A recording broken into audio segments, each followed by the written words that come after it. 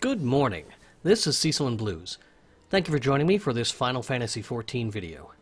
I'm still preparing for a deep dive on all the Manderville Gold Saucer related features, but I wanted to provide a very quick video addressing a question that's been coming up a lot regarding the card limits when building a Triple Triad deck.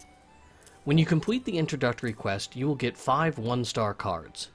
You are then able to begin your journey to collect cards and customize your deck.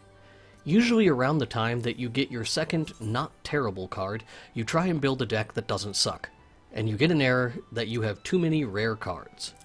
This limit is determined by how many cards you currently have in your collection, and was included deep in the patch notes, so I'm not surprised if you missed it. If you have less than 30 cards, you can only have 1 2-star or better card in your deck. If you have between 30 and 59 cards, you can only have 1 3-star or better card in your deck. Once you have 60 or more cards, you are allowed to have as many 1, 2, or 3-star cards as you want, but you are still limited to just 1 4-star or 5-star card. While this does make early collecting kind of a pain, it adds a layer of progression to your collection process.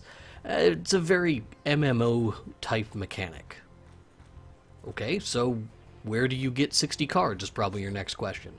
The best resource I've found is the website FFXIV Triad. They have a list of all cards along with how to find them.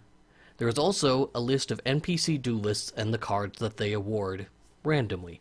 When you beat an NPC duelist, you are not guaranteed to get a card, but this will show which cards they have a chance to give you if you are awarded one. So, go out there, have fun. I'll be back next week with a full rundown of the features in the Manderville Gold Saucer.